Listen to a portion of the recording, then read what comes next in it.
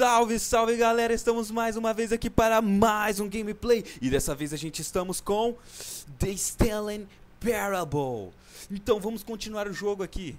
Da primeira vez que a gente fez o vídeo aqui foi muito insano, a gente está continuando o vídeo. Esta é a parte 2 do vídeo. Então vamos ver se agora tá tudo certo. Vamos ver se agora a gente vai conseguir progredir no jogo e não vai ficar enrolado pelo narrador. Vamos lá, vamos Stanley. All of his co-workers were gone. What could it mean? Stanley decided to go to the meeting room. Perhaps he had simply missed a memo. Beleza, não tem ninguém aqui. Isso a gente já sabe. A gente já tá caduco de saber.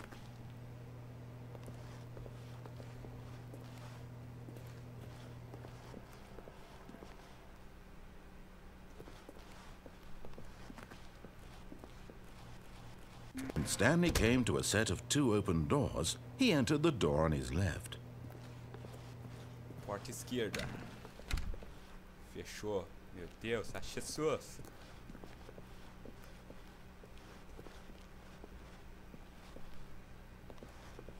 Yet there was not a single person here either. Feeling a wave of disbelief, Stanley decided to go up to his boss's office, hoping he might find an answer there.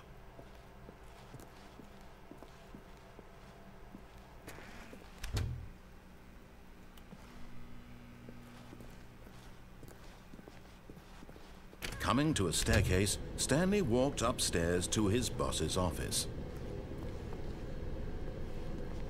Subindo, vamos subindo. Subindo feliz.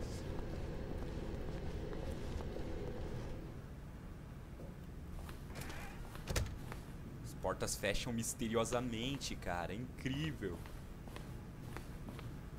The moment he entered his manager's office, Stanley froze in his tracks. Not a living soul anywhere. Could he really be all alone? This was too much for Stanley to take. Too much for any man to take. He fell to his knees, bursting into half moans, half sobs, the guttural retching of life from a man denied any hope, any reason to keep going. Here on the floor he lay prone, paralyzed by fear for nearly a full hour. But when at last he began to move about and survey the situation, he found a keypad behind the boss's desk. What could it mean? Was it a sign of hope for Stanley's future? Alas, it was not. For although this keypad guarded the terrible secret of Stanley's past, Stanley just sat around twiddling his thumbs. Trying to input anything on the device was useless, since he could never possibly know that the combination was 2845. Yet incredible, Stanley simply began entering random codes into the keypad, knowing full well the sheer statistical unlikelihood that this would ever result in a correct combination. If he knew that the combo was 2845, it would be another story entirely. But no, this is what he was going to do instead.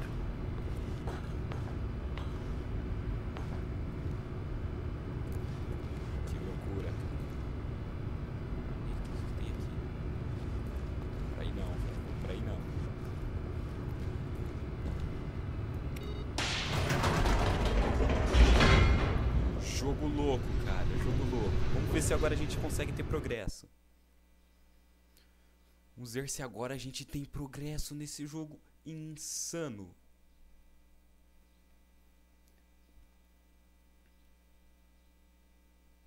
Parece que agora o narrador tá menos perdido na maionese.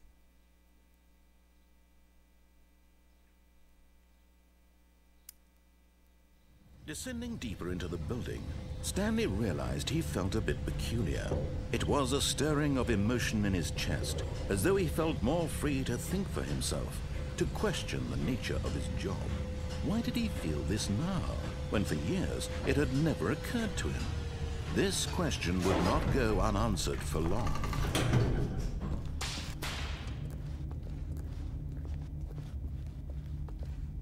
Stanley walked straight ahead through the large door that read Mind Control Facility.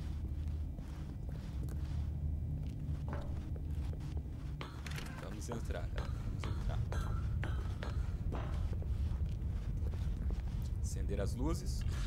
The lights rose on an enormous room packed with television screens.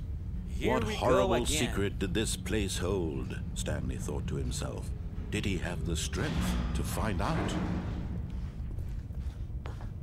Novamente estamos aqui. Vamos ligar as câmeras.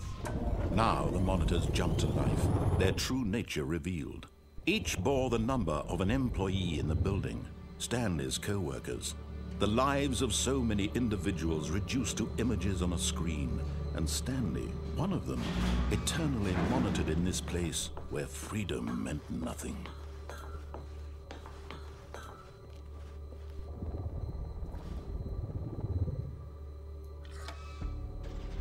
This mind control facility, it was too horrible to believe. It couldn't be true.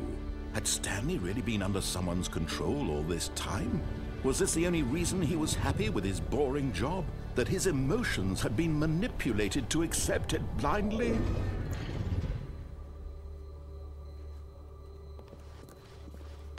Insanidade. No. He refused to believe it. He couldn't accept it. His own life in someone else's control? Never. It was unthinkable. Wasn't it? Was it even possible? Had he truly spent his entire life utterly blind to the world? But here was the proof. The heart of the operation. Controls labeled with emotions. Happy, or sad, or content. Walking, eating, working. All of it monitored and commanded from this very place. And as the cold reality of his past began to sink in, Stanley decided that this machinery would never again exert its terrible power over another human life. For he would dismantle the controls once and for all.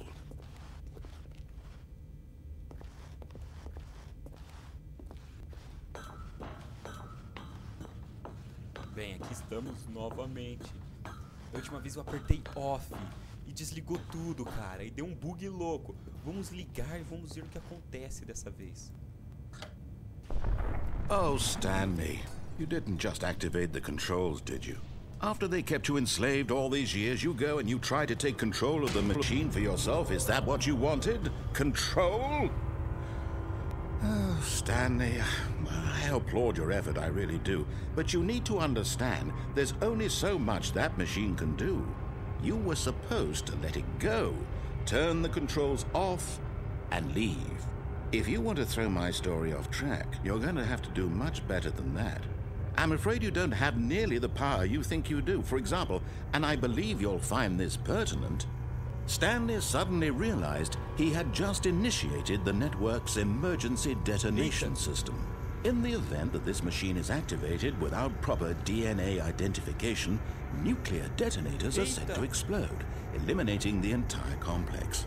How long until detonation then? Let's say 2 minutes. Meu Deus, corre! Now this is making things a little more fun, isn't it, Stanley? It's your time to shine. You are the star. It's your story now. Shape it to your heart's desires. Oh, this is much better than what I had in mind. What a shame we have so little time left to enjoy it. Mere moments until the bomb goes off. But what precious moments each one of them is.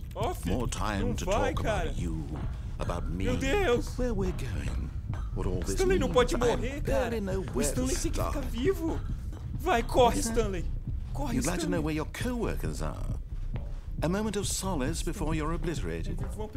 All right, I'm in a good mood. You're gonna die anyway. I'll tell you exactly what happened to them. I erased them. I turned off the machine. I set you free. Of course, that was merely in this instance of the story. Sometimes when I tell it, I simply let you sit there in your office forever, pushing buttons endlessly and then dying alone. Other times, I let the office sink into the ground, swallowing everyone inside, or I let it burn to a crisp. I have to say this, though, this version of events has been rather amusing. Watching you try to make sense of everything and take back the control wrested away from you, it's quite rich. I almost hate to see it go. But I'm sure whatever I come up with on the next go-around will be even better. My goodness, only 34 seconds left. But I'm enjoying this so much. You know what? To hell with it. I'm going to put some extra time on the clock. Why not? These are precious additional seconds, Stanley. Time doesn't grow on trees. Ah. Oh dear me, what's the matter, Stanley? Is it that you have no idea where you're going or what you're supposed to be doing right now? Or did you just assume when you saw that timer that something in this room was capable of turning it off? You just leave. I mean, look at you. Running from button to button, screen to screen, clicking on every little thing in this room. These numbered buttons, no, these colored ones. Or maybe this big red button, or this door. Everything, anything, something here will save me. Why would you think that, Stanley? That this video game can be beaten? Won? Solved? Do you have any idea what your purpose in this place is? No. Stanley, you're in for quite a disappointment. But here's a spoiler for you. That timer isn't a catalyst to keep the action moving along. It's just seconds ticking away to your death. You're only still playing instead of watching a cutscene because I want to watch you for every moment that you're powerless. To see you made humble. This is not a challenge. It's a tragedy. You wanted to control this world, that's fine. But I'm going to destroy it first, so you can't. Goodbye, no. Take a look at the clock, Stanley. That's 30 seconds you have left to struggle. 30 seconds until a big boom and then nothing. No ending here, just you being blown to pieces. Will you cling desperately to your frail life, or will you let it go peacefully? Another choice. No, no Make parou. it count. Or don't. It's all the same to me, all a part of the joke. And believe me, I will be laughing at every second of your inevitable life from the moment we fade in until the moment I say, happily ever after. Caraca! Eu morri! Caraca!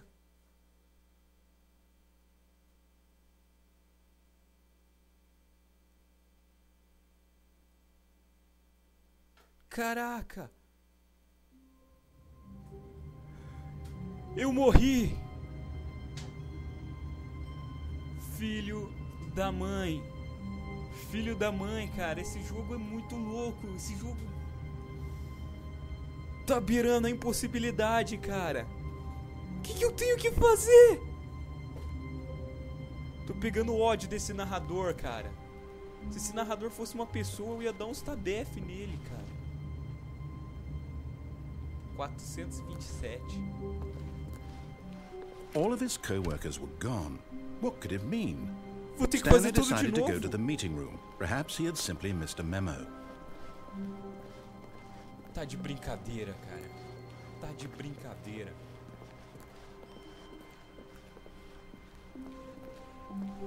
When Stanley came to a set of 2 open doors, he entered the door on his left. Tá de brincadeira, cara. Yet there was not a single person here either. Feeling a wave of disbelief, Stanley decided to go up to his boss's office. Coming to a staircase, Stanley walked upstairs to his boss's office. Vai dando certo o que ele vai falando. Por quê? Porque a gente já sabe a história. Stepping into his manager's office, Stanley was once again stunned to discover not an indication of any human life. What could it mean? Stanley wondered aloud to nobody. He began wildly tearing through papers on the boss's desk, pulling books off the shelf, looking behind paintings, desperate for clues to his situation. But his attention was caught by a keypad behind the boss's desk. What could its purpose be? In fact, this keypad guarded the terrible secret that lay buried below his feet. And Stanley was in such a rush to get through the story as quickly as possible, he didn't even have a single minute to just let the narrator talk. That kind of anxiety isn't healthy, so he relaxed for a few moments with some calming New Age music. Por quê, cara?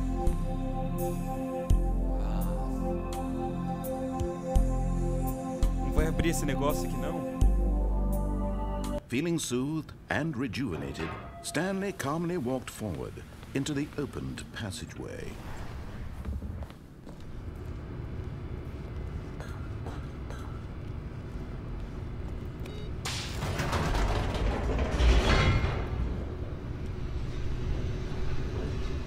Que doideira, cara. Que doideira, cara.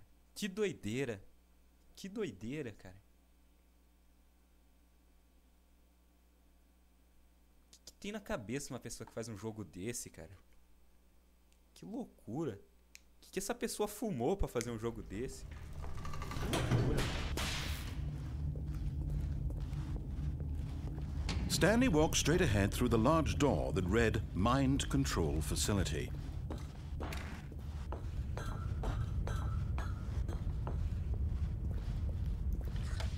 The lights rose on an enormous room packed with television screens. What horrible secret did this place hold? Stanley thought to himself. Did he have the strength to find out?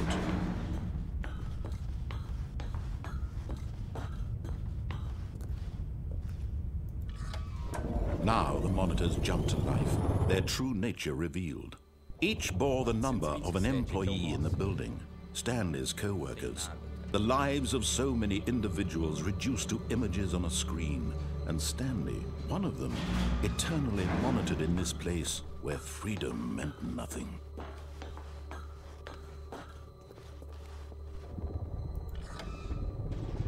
This mind control facility, it was too horrible to believe. It couldn't be true.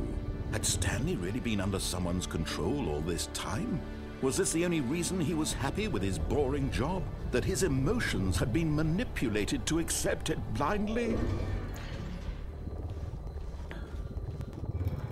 No, he refused to believe it. He couldn't accept it. His own life in someone else's control? Never! It was unthinkable, wasn't it? Was it even possible? Had he truly spent his entire life utterly blind to the world? But here was the proof, the heart of the operation. Controls labeled with emotions, happy or sad or content. Walking, eating, working, all of it monitored and commanded from this very place. And as the cold reality of his past began to sink in, Stanley decided that this machinery would never again exert its terrible power over another human life. For he would dismantle the controls once and for all. Apertar os botões aqui. Aconteceu nada. Aconteceu nada.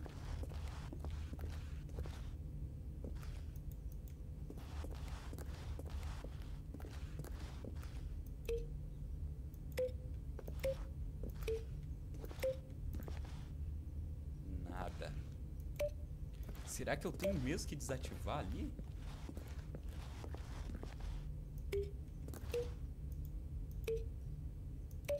Que insano, cara.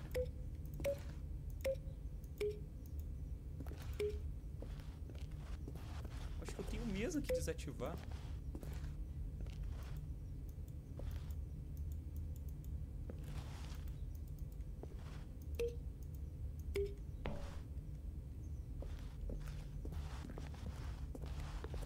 Loucura, loucura.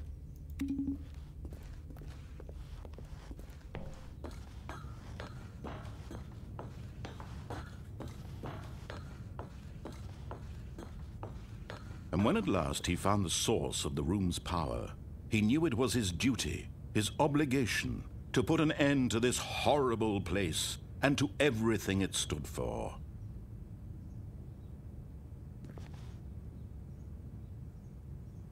Vamos desligar então. Seja o que Deus quiser.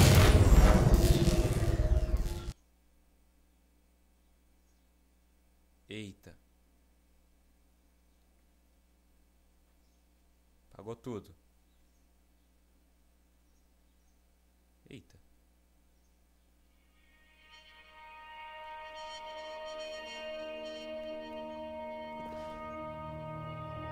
Blackness and a rising chill of uncertainty.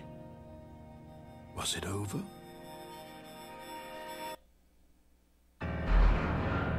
Yes. He had won. He had defeated the machine. Unshackled himself from someone else's command. Freedom was mere moments away. And yet, even as the immense door slowly opened, Stanley reflected on how many puzzles still lay unsolved. Where had his co-workers gone? How had he been freed from the machine's grasp? What other mysteries did this strange building hold? But as sunlight streamed into the chamber, he realized none of this mattered to him, for it was not knowledge or even power that he had been seeking, but happiness. Perhaps his goal had not been to understand, but to let go. No longer would anyone tell him where to go, what to do, or how to feel. Whatever life he lives, it will be his. And that was all he needed to know. It was perhaps the only thing worth knowing. Stanley stepped through the open door.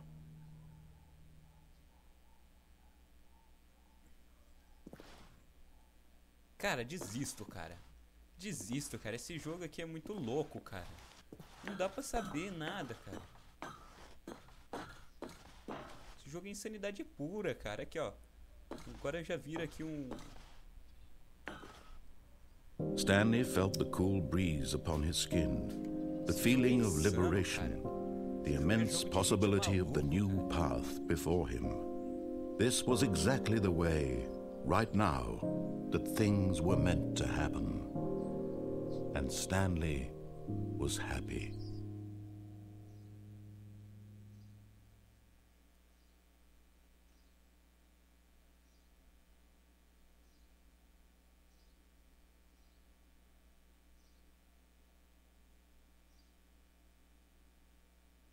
Filho da mãe, cara.